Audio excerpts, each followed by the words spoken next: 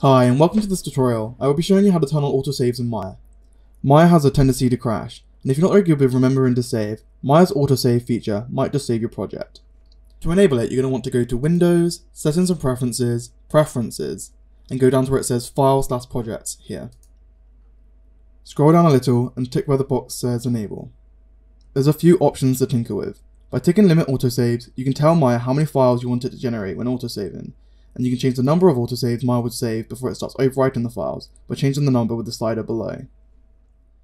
Below that is an interval slider, which basically sets how many minutes Maya waits between each save. However, if you have a large scene, you might find a low interval quite destructive as it would take a while to save each time. Finally, you have the options to set the destination for the files to be saved, either into the project's autosave folder, or you can have it set to another location by clicking Named Folder.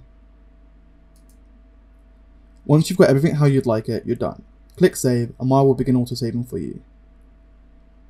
This is super handy to have on and will definitely save your project at least once, if not many times. Thanks for watching. Please like, subscribe, and I'll see you in the next one.